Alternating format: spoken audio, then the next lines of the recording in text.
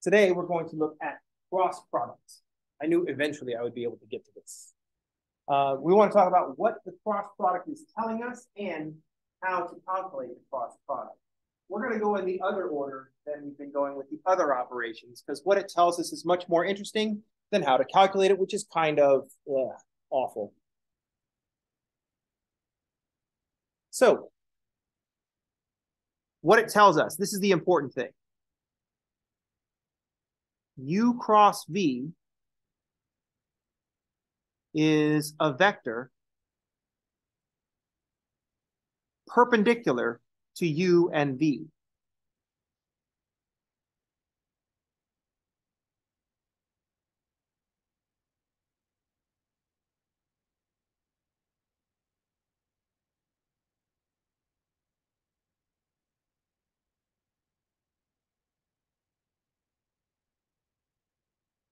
When you find the cross product of two vectors, you get a vector that is perpendicular or orthogonal to both vectors.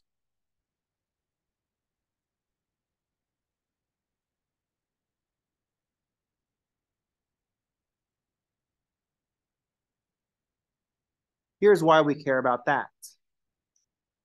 We can describe a plane as the span of two non-collinear vectors. A plane is the span of two non-collinear vectors.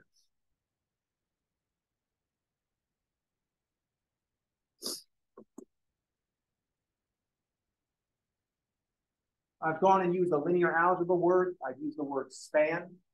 This means the linear, every linear combination. The span of a set of vectors is the set of all possible linear combinations. So span is every linear combination.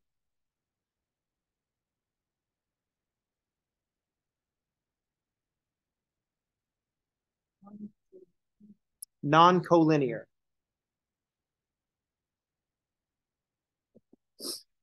A plane is every linear combination of two vectors. That's what makes a plane.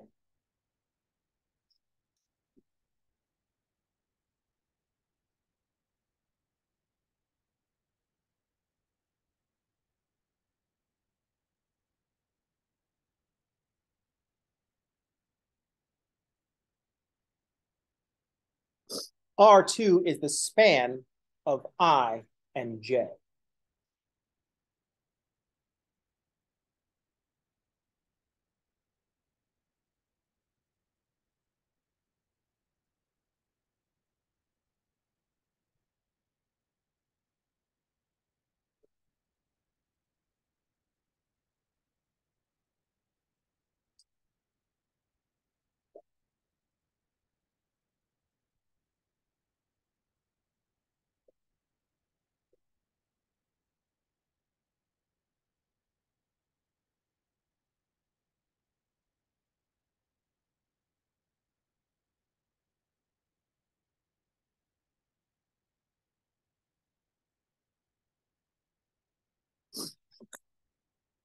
That is, every vector in R2 is a unique linear combination of the vectors 1, 0 and 0, 1.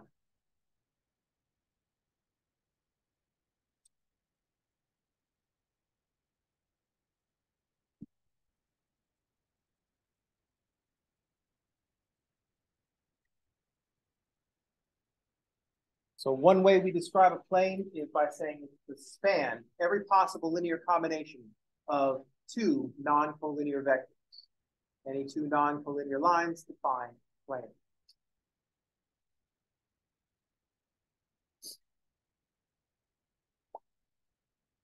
Yes. That's why I keep bringing up the non-collinear bit. But yeah, if we've got two vectors in R3, we are talking about if we just take every combination of those, we get a plane. If the vectors are collinear, then we're only going to get a line because we're not going to be able to make two linearly independent vectors. But then we have to think about linear independence, and things get messier. So I retreat to the fact that we're in R3, this is just tau 3. And so we don't have to go with more than two. But a plane is the span of two vectors.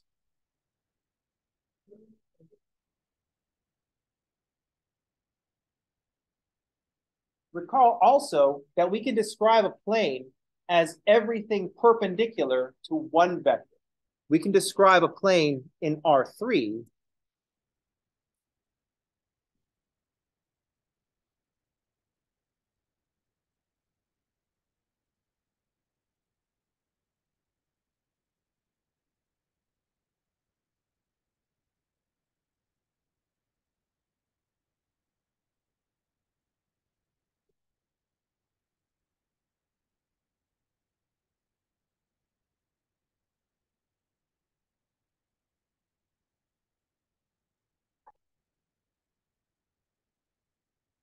a plane in R3 we can also describe as everything that's perpendicular to one vector. Everything orthogonal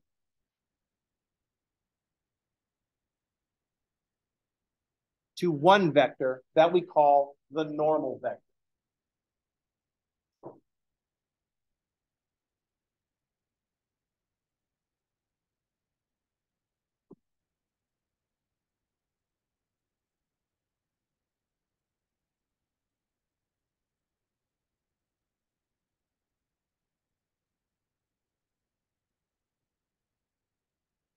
So if we have a plane in R3, we could describe this plane using two vectors.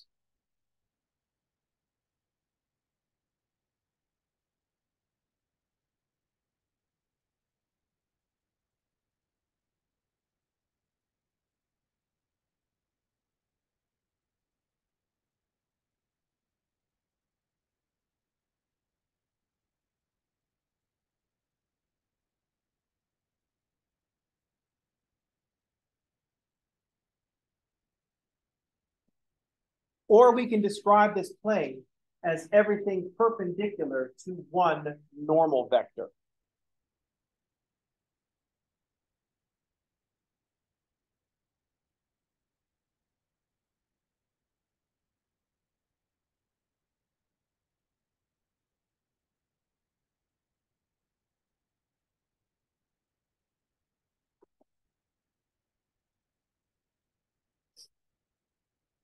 And we've seen this happen before. When we talk about the equation for this plane in R3, the coefficients in standard form will be the components of our normal vector.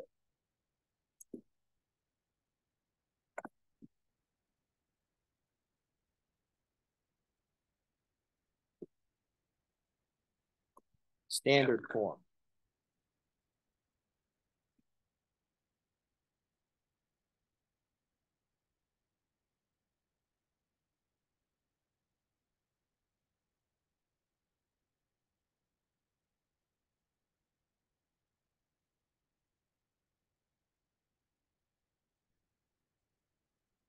The coefficients of x, y, and z in the standard form for the equation of this plane will be the components of the normal vector.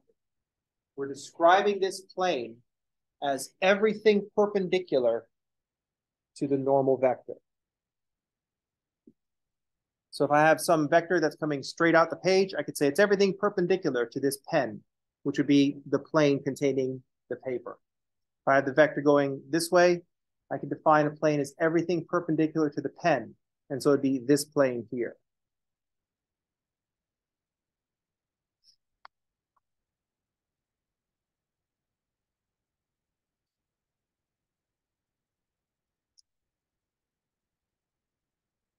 And then the cross product comes along. And if we have any two vectors, the cross product of those two vectors will tell us a vector perpendicular or orthogonal to both of those vectors. So if we can think of those two vectors being in a plane, The cross product of those two vectors will tell us what's normal to that plane. This is useful if we think back in terms of calculus. One of the things that we want to describe in terms of calculus, if we go back to our discussion of the calculus thing, one of the questions that we want to ask in Calc 3 with multivariable calculus is, what is the equation of a plane tangent to a surface at a given point? And we want to be able to describe that plane with one vector. In the same way, we describe direction with the derivative. So we're going to take two vectors, the rate of change in the x direction, the rate of change in the y direction, and we're also going to think about what the normal vector is at that point, what's perpendicular to the surface. Any questions? This does require that we have a plane in R3, because now we're using 2 dimensions up for the plane and 1 dimension up for the vector perpendicular to that plane. If I am in R4, then I can have 2 dimensions for a plane, then perpendicular to that plane will be 2 more dimensions. So I'll have a whole other plane. So it'll be a little different. And if I just pick one vector, that's using up 1 dimension. I have 3 dimensions that would be perpendicular to that 1 dimension. So if I'm in R4, I don't have a normal vector to a plane. I'll have a normal vector to a 3-dimensional subspace of that R4.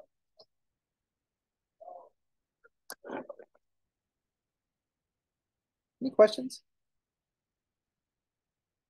It's hard to picture things in R4 and R5, and that movie Interstellar sure did not help things. This seems more colorful. And Matthew McConaughey was there. That was him, right? I'm not making those things up, am I? Was it Matthew McConaughey? All right.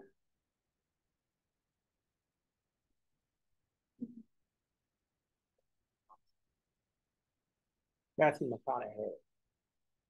All right. Anyway.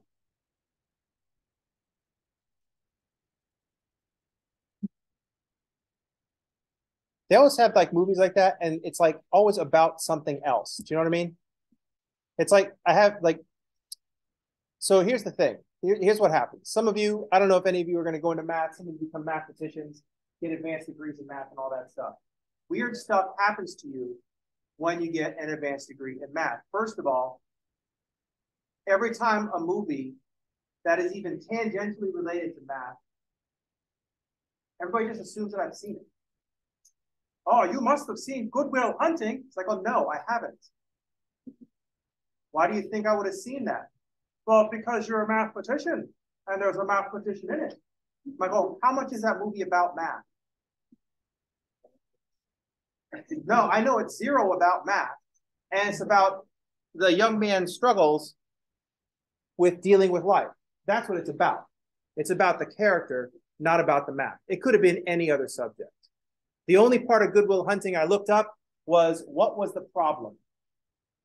Because you got to pick a very good problem to be difficult for people to figure out, that's believable, that people can figure it out, but also figure outable by someone just by reading books. Because if it was like the Riemann hypothesis or some shit like that, and it was just written up on the board in notation, I'm sorry, but you kind of have to be in the culture to understand what the F is going on. Right? Because everybody has seen, of course, the Riemann zeta function, right? See, it wouldn't help if it's just written on the board, right? It's just, there's so much culture that you kind of absorb by being in these academic spaces. I'm not saying that this is a superior way of doing things. It has great many flaws, but there are some things that's just really hard to figure out by reading from books. That's the genius of this particular movie that I haven't seen, is that they picked a problem that was super accessible. You just read about the problem, and there it is. So it actually makes sense. Now, the problem itself, as far as solving it goes, does everybody remember the problem from Good Will Hunting? Once again, that's why it doesn't matter. The movie's not about math. If the movie was about math and you watch Good Will Hunting, even if it was like your favorite movie or some shit, And you're like, oh yeah, I remember that problem. But you don't remember the problem. You remember the struggles of the young man dealing with his own mind. That's what it's about. The problem had like lines and dots, right? That's like the most people remember about the problem. So I can't remember the whole problem, but it's look up the problem, and it's not hard to come up to do. It's not a hard problem to deal with. Now, so when he said, "Oh, mathematicians have not been able to answer this question," Goodwill Hunting did not answer the question either. He just drew the 10 things. Just drew the 10 things. We all could do that. I've done it to see if I could. But prove that those are the only 10 things. That's the hard part. That make sense? It's a pretty dope problem. Everybody's on their computer looking it up right now. This is how I can like gloss over the cross product and no one misses, and I can avoid doing calculations. But that's the important part. It's a vehicle for telling a bigger story, a more accessible story. The movie was not successful because the mathematician. The movie was successful because it told the mathematician's story. There's also the Russell Crowe one. A Beautiful Mind. Thank you. It does touch on his great ideas, but it was more a movie about Nash dealing with his mental trauma.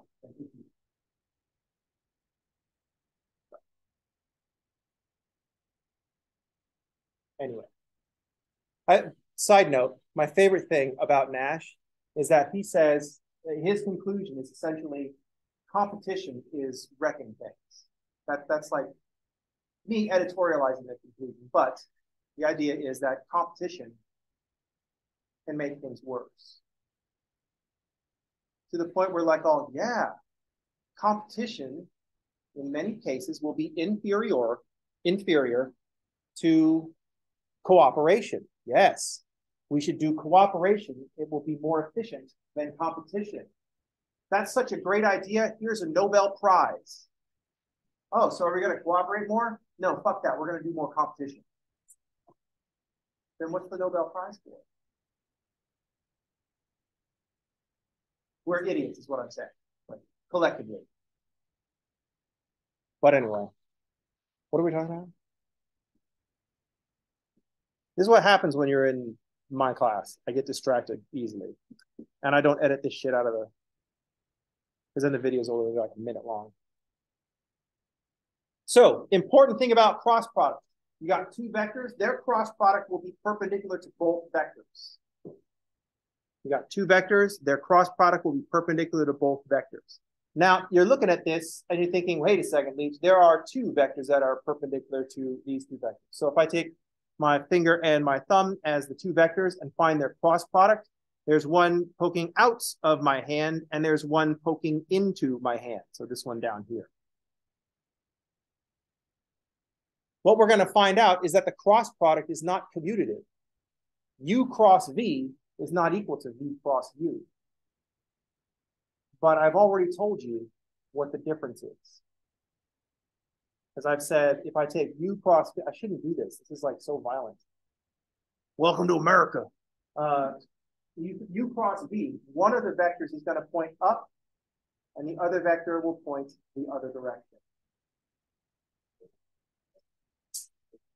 The product would be the opposite. So that's exactly it. That's the difference. It's not commutative. U cross V is equal to negative V cross U. It points the other direction. Awesome. We had some vectors yesterday, and I think those will be just as good. So if U is 2, that's bad grammar. U are 2, negative 1, 3. Is that what I used?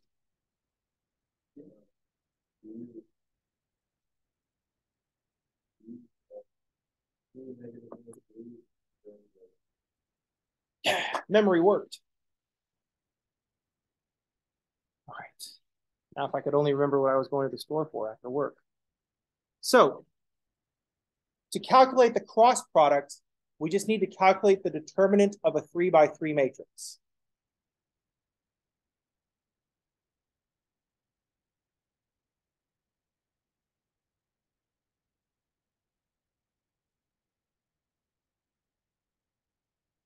Across the top, we're going to put I, J, and K. In the middle row, we'll put the first one listed, because remember, cross product is not commutative.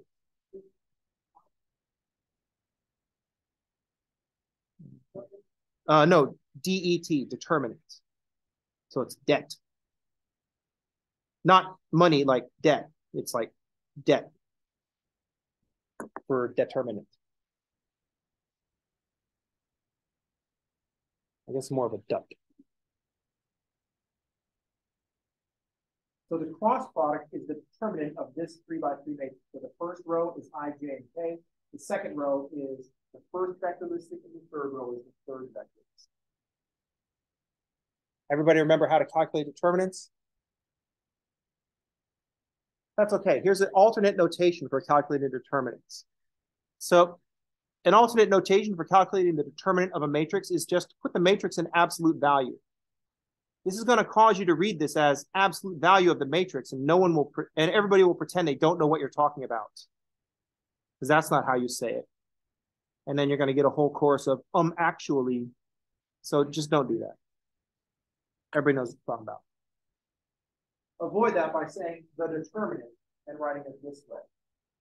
And if people complain, it's like, well, then you write debt all over the place. We're going to calculate this with cofactor expansion across the first row. So here we are calculating cross product. It's the determinant of this matrix.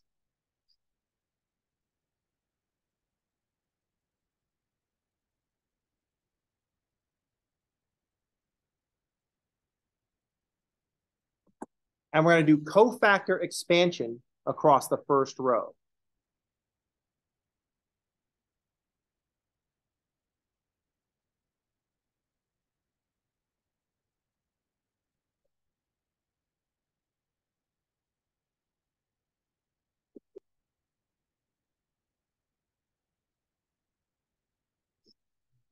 Ah, yes, of course. Yeah.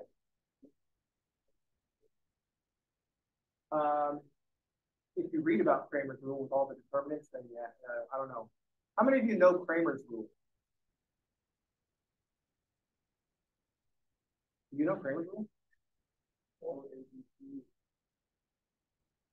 Oh, yeah, yeah.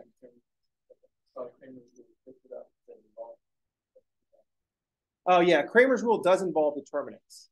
It's Cramer's rule you can use to solve a linear system if you want to take an inordinate amount of time to solve that linear system. If you want to take way too much time to solve your linear system, Cramer's rule is the method for you. There's a reason that you don't know Cramer's rule, and y'all do know how to solve a linear system. Cramer's rule is terrible. It's interesting, but kind of terrible for the purpose. It's terrible for its stated purpose. So here's what we do. My first term is going to be my I term. And I got to tell you what a cofactor is. The cofactor for I is this corner down here, -1,431.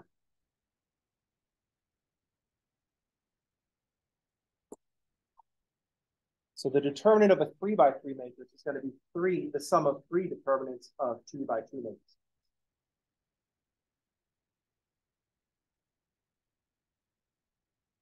The cofactor for J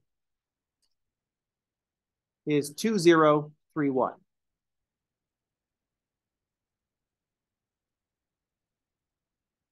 The cofactor for I was -1,431.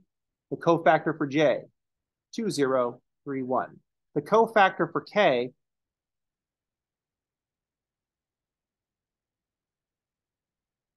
-1,4, read as columns.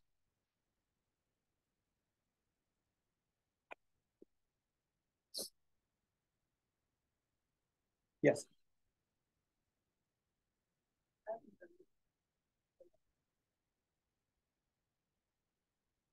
There is a shortcut for 3 by 3. And it is fast. And the faster shortcut is to ask Wolfram Alpha. But we'll get to that one. I like to do the general one first, especially because it's so arcane. So this is the part where you need to make sure you have both sides of your of that thing from Raiders of the Lost Ark. It's not going to good just burn it into your hand on one side. You need the other side as well, because you alternate signs. Start positive, but this one has to be negative. So that's the part where the dude like turns out, but you have to. On the other side, it says to alternate the signs. So that's why they're digging in the wrong place. Now we've got to do each of these three cofactors, where you do -1 times 1 minus 3 times 4. So what's that? Because that's the other thing about cofactor expansion. This is you alternate positive, negative, positive. So if I did down the first row, it'd be positive, negative, positive, negative, positive, negative. You got to alternate signs.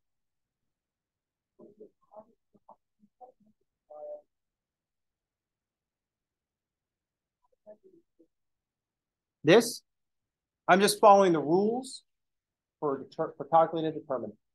We don't get to know yet. We're not at that pay level yet.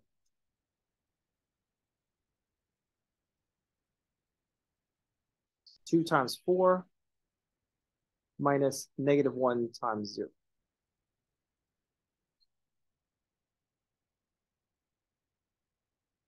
So this first one we have -1 minus 12, so -13i. 2 minus 0, minus from the cofactor 2j, and then 8 minus 0. And there's our cross product.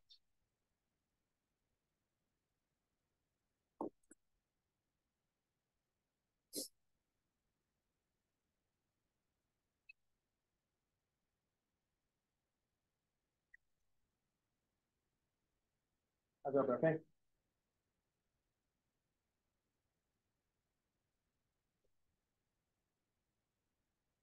So there is a faster way to calculate the determinant of a 3x3 matrix, but it's really for if you have a 3x3 matrix that's all constants, and it's just going to lead to a value. The I, J, and K row in this particular determinant is going to result in a vector like we have here. But if I just had constants up there, like 1, 2, and 3, so if I just had constants up there, then the determinant will give us a real number. And there is a fast way to calculate that real number. We could use that method to calculate the determinant for the cross product, but it will have I, J, and K in all kind of different places. And so we'd have to rearrange and gather like terms. Totally would still work just fine, but there'd be a lot more algebra, and it wouldn't just barf out the answer for us at the end. So you are correct. There is a fast shortcut for a 3x3 determinant, and it would work in this case. It's just less efficient in the context of the cross product because we're going for a vector and not just a value. Any questions? Yes. No, this vector is u cross v. It's perpendicular to u and v.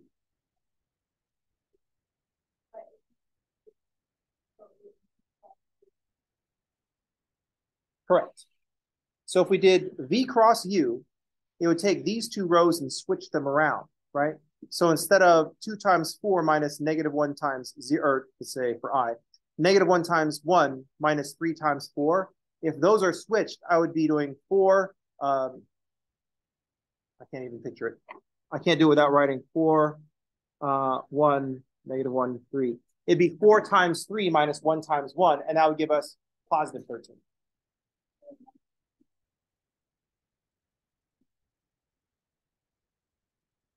Because if we have a plane, we can have a normal vector pointing up, or if we change all the signs, it'll point in the opposite direction. It'll be -1 times that direction. Yeah.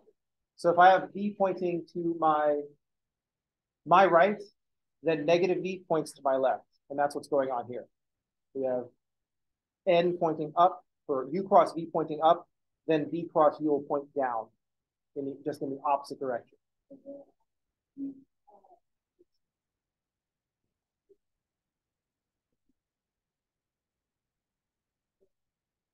Yes.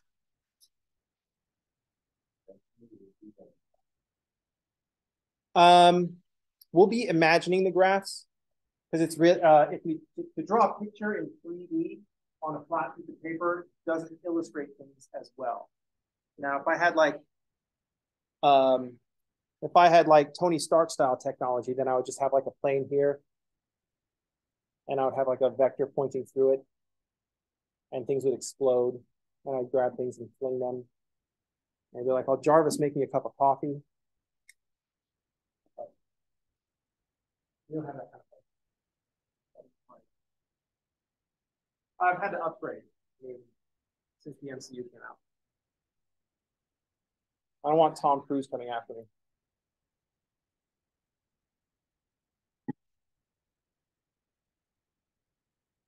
Question? How's everybody? The important thing is that the cross product of two vectors is going to be perpendicular to both vectors. The reason that we want that this is useful for us, the reason that we're happy to know this, is that we know that we can describe a plane with two vectors, or we can describe that same plane as everything perpendicular to one vector, the normal vector. So this is all good news. Good news.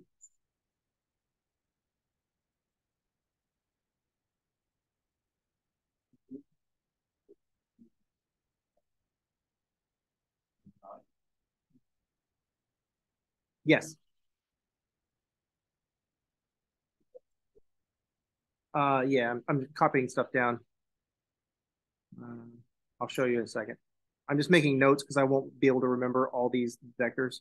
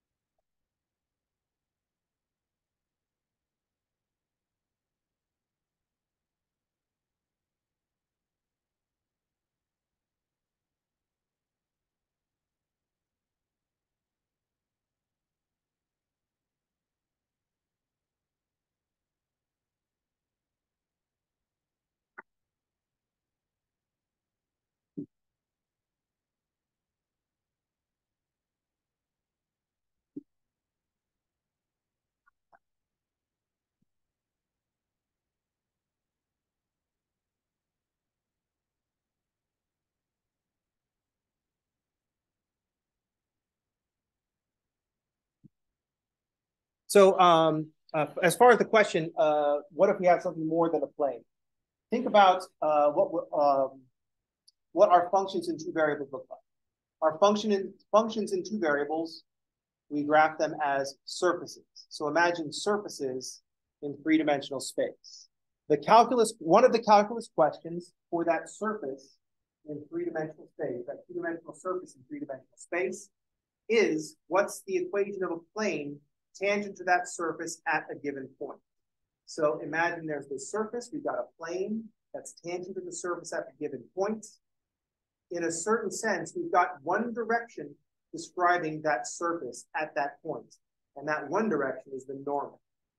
We can describe it with the rate of change of the height of the function with respect to x and with the derivative with respect to y.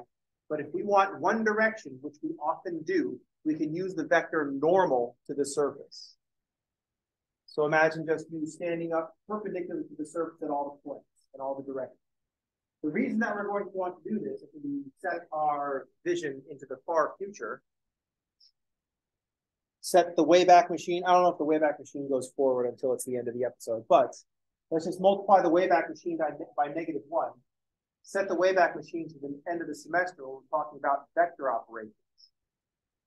we're going to want to look at how a vector field is flowing through a surface. A vector field is just assigning a vector to every point. So imagine water flowing through a pipe. And a surface might be a screen that has a certain shape in that pipe. So the water is flowing. We want to know how the water flows through the screen. We care about how much of water, the direction of the water, and also the direction of the screen. So we're going to want one vector to describe that surface, the direction of that surface, rather than a whole plane. If none of that was clear, that is intentional. It wasn't supposed to be clear. It's not supposed to be clear until later. But we do inception in week 3 so that when we get to it in week 12, it makes more sense. And you don't know why, because inception. You know what I mean? I don't know what was so hard about the movie Inception. It's like, well, you just want to make sure that this guy got an idea.